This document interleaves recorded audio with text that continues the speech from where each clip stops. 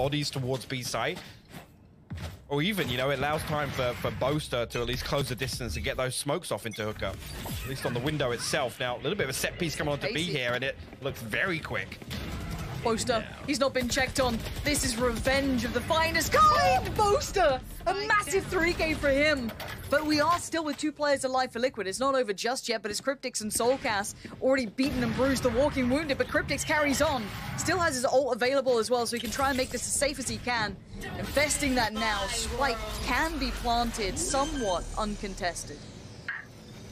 For the time being, at least, Soulcast and Cryptix now in a position where find themselves in a 2v2. A good hold initially. Noma just off with that spray, but Boombot as well going to go through and hunt out in amongst the Viper's pit. Actually going to reveal one. Mystic going to clean up a kill on the back of it. Soulcast will be dealt with as well. Doma going to close this one out. Fnatic will go to map